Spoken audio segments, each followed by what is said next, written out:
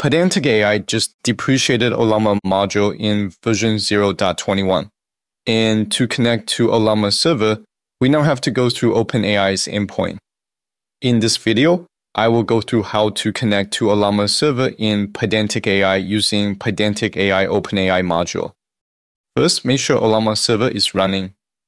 Ollama server defaults to port 11434. You can check the server status by navigating to localhost with the port number.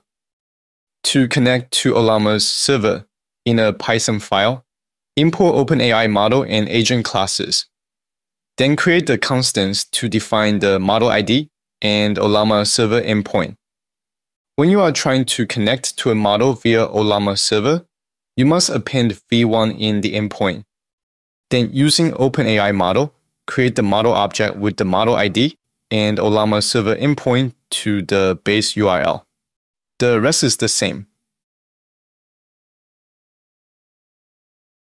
That's all for this tutorial. Just a quick video to show you how to connect to Ollama server using OpenAI model class in Pydantic AI. If there are other things you would like me to cover, leave them in the comments below. And don't forget to like the video and subscribe. Happy coding! See you in the next one.